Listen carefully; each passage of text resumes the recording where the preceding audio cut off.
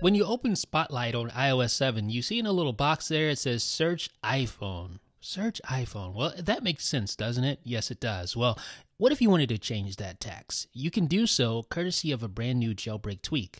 You can do it by installing CustomSpotlightText on your device. So here it is. Once you install it, you'll see the little settings panel here, right there in the stock settings app. You can just put your cursor here and start typing some placeholder text to change the text of the Spotlight search box here. So I'm just going to type in hello, Jeff.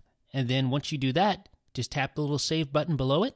And that is all there is to it. You don't have to respring or anything like that. The changes, as you'll see, take effect immediately. So you see right there in the search box, hello, Jeff. I can start searching.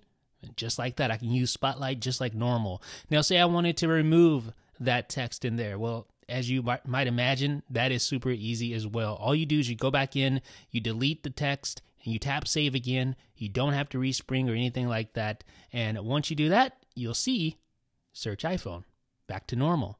So ladies and gentlemen, if you want to try out this cool new jailbreak tweak, you can head over to Cydia's BigBoss repo. There you can install custom Spotlight text. It does require iOS 7, of course. It allows you to customize the placeholder text that can be found when doing a Spotlight search, and it is free. Let me know what you guys think in the comment section. This is Jeff with iDownload Blog.